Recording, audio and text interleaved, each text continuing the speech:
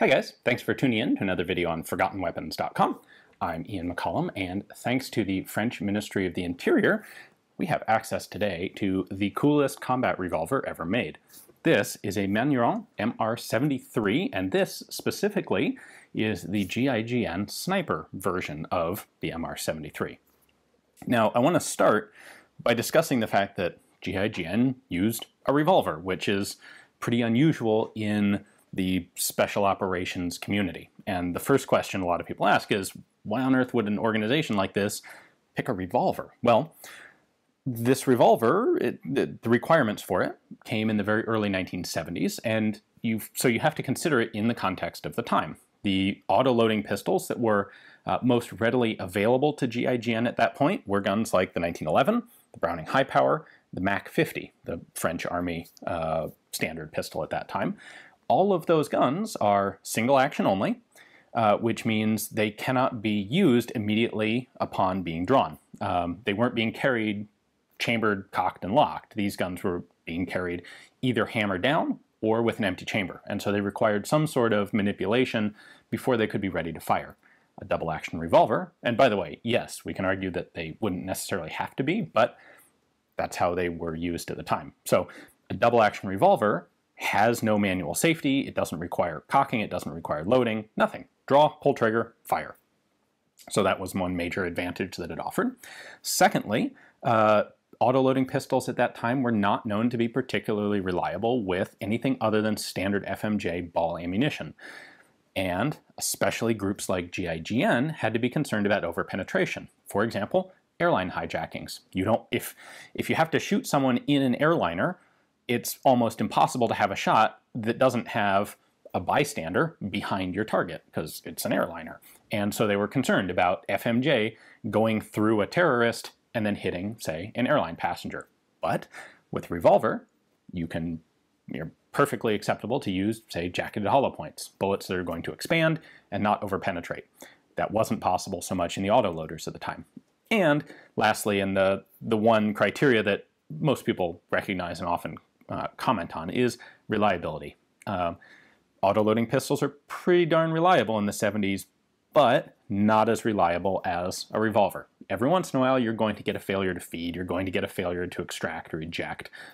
You don't get that with a 6-shot revolver. So on top of those considerations, which really make a revolver make quite a lot of sense, on top of that, GIGN as an organization had a philosophy that was more focused on a few very precise, very good shots rather than overwhelming volume of firepower. So to their mind, a 6-shot capacity really wasn't a problem, especially considering most of the other guns at the time had an 8 or 9 round detachable magazine.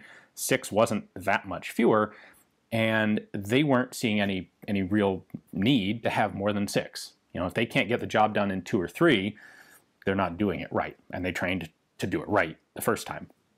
I should probably mention GIGN is the special operations unit of the French Gendarmerie. They're the equivalent of like the FBI hostage rescue team. So they're the ones who are doing a lot of counterterrorism.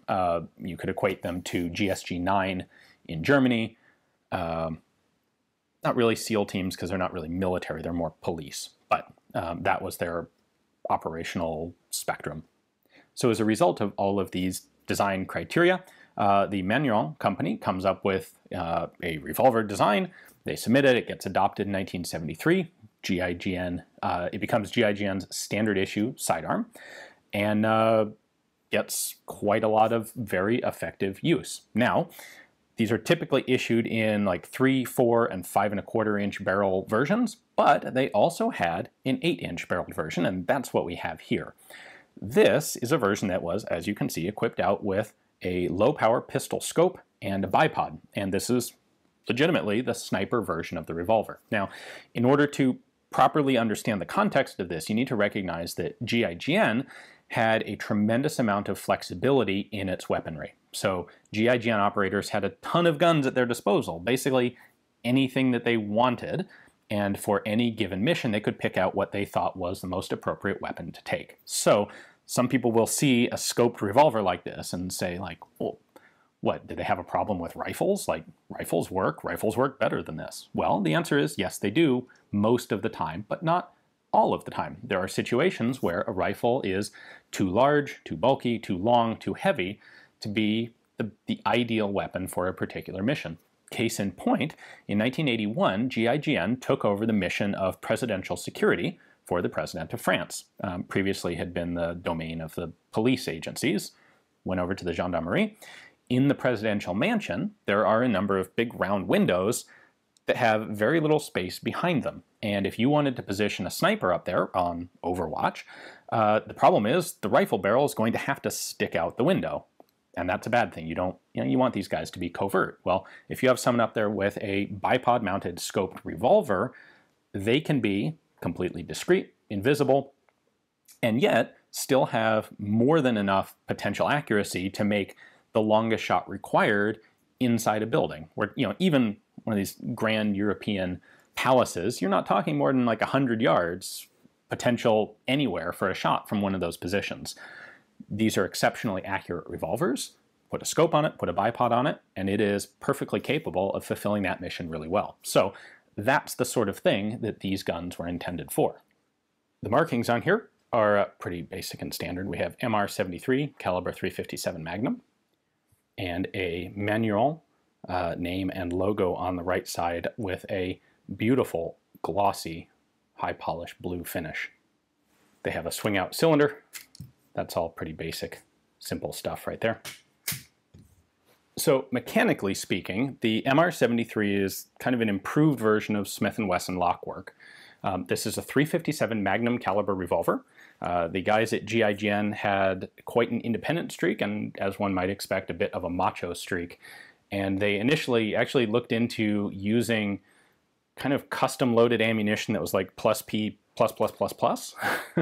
But that had a deleterious effect on the longevity of the guns. And it was quite difficult to shoot, like a little too difficult to shoot well and accurately. So they stepped it back to standard, just 357 Magnum. However, the guns were required to be able to withstand the GIGN, like the general training routine. These guys shoot a lot of ammunition. The number that I found, which I'm not 100% sure on, but it's certainly in the right ballpark, was this gun had to be designed to withstand 150 rounds of full power 357 Magnum per day for the entire life of the pistol, because that's the sort of round count that GIGN operators were actually shooting for practice on a regular daily basis. So something like a Smith & Wesson, the gun was very nice, but it lost cylinder gap, it lost timing, it just wasn't up to that sort of multiple 100,000 round lifespan. And that's what the MR73 was designed to meet. So there was a tremendous amount of hand fitting that was involved in these guns. They were very expensive revolvers. They still are today. But the quality is there to match the price and to match that sort of longevity. The trigger mechanism is built with a couple of roller bearings in it to give a very smooth trigger pull. It actually has a trigger that is adjustable in both single and double action. It has a bit of a heavier cocking stroke than is typical, but it, on the other side of the equation, it has a bit of a lighter and smoother double action trigger pull than is typical. And man, that is nice. It really was designed to be able to be fired with a high level of precision in double action. Going back to that, being able to draw and fire immediately from the holster. So now the sniper model here specifically has a Bushnell scope on it, which is not a brand we think of today as being like a super effective, like if someone was going to make the ultimate military presidential protection sniper pistol, a Bushnell Magnum Phantom is probably not the scope you would think of, but this is the 1970s and this is what was available. So it's a 2.5 power scope, obviously has elevation and windage adjustments on it. The crosshair is just or the reticle is just a simple crosshair. The bipod mount is a block here that is tightened in place by this. It has 4 round rods that are used to center it around the barrel. On this particular one of those is missing. And you'll see that the bipod, the mounting block is marked Manurhin. Apparently what actually happened was the Gendarmerie arsenal that was supporting the GIGN at the time. The armorers there designed this. They came up with exactly how they wanted it to work, how they wanted it designed. They then gave those blueprints to Manurhin, and Manurhin manufactured them and sold them back to GIGN. The bipod is a standard Harris bipod from the time. Quite good, nothing particularly exotic. And of course it folds back into the gun. You got a couple spring-loaded legs, and you can extend the legs quite a lot should your position require it. Obviously this is the sort of thing that can be used in a lot of fairly awkward positions. The accuracy standard for an MR73 out of the factory was no more than a 20mm group at 25 meters. That's equivalent to about 0.8 of an inch. These are supremely accurate revolvers. The hand fitting and the quality that went into them is really, it shows through. These are every bit as good of a gun as a Colt Python, arguably better given the longevity that they can stand up to. So the last question that comes up is, are they still using these? Because the GIGN likes to show these off. They're quite proud of this. They kind of like the idea that they are these high-speed operators using .357 Magnum revolvers. Well, the truth of the matter is the MR73, not the sniper version here, but the standard revolver, is still the official GIGN sidearm for ceremonial purposes. And they still have them in their armories. However, they haven't really been an operational weapon since probably about 2000. But there's no way you can make a definitive statement on that because, as I described earlier, they have a tremendous amount of individual latitude and discretion on weaponry for any particular mission. So it is entirely possible that some of the old-time operatives kept carrying revolvers well past when they had really good semi-auto alternative options, simply because they liked revolvers and they were used to them. There is no official date of a GIGN weapon like this being officially retired or officially, well, there are official adoption times, but never officially retired. So at this time, there are still a handful of these sniper versions in the arsenal, but I think it's probably been 15 years since one of them was actually used operationally. So I should touch a little bit on the history of the Manurhin company in general, because they did a bunch of different guns. So the company was actually formed right after World War I in 1919, and they started out making, they were an equipment manufacturer. This is Manufacture des Machines du Haut Rang, upper rang. And initially they started out making machinery and equipment for food preparation and for jewelry. Kind of an interesting dichotomy there. And then they started expanding. In 1922, they expanded at first into making machinery for ammunition manufacture, and then they would diversify and expand further and build their own ammunition plants in 1926, or 1928 and 1936. Those would eventually be nationalized by the government. They were used to produce ammo during World War II. And then the Manurhin that we're familiar with today really began in the late 1940s after World War II. And that's when they went into actual firearms manufacture, and they started making licensed copies of a couple of foreign brands of firearms. Specifically, they made SIG rifles, and they also made Walther pistols. So the most common one you'll find is the Manurhin P1 pistols, which is, it's a P38 made under license. They would also make copies of the Walther PP and PPK, and those were produced through the 1950s, basically until Walther was able to restart its own manufacturing in Germany after Germany was kind of freed of some of the post-World War II restrictions. That relationship between Manurhin and Walther over their licensed production, once Walther was able to start its own business, that didn't end on a very friendly note, but that's a subject for an entirely different video. Ultimately, by 1983, they split. Manurhin split in two, and the defense sector with what was firearms, but then also ammunition, cannons, and a lot of other larger scale stuff was split off.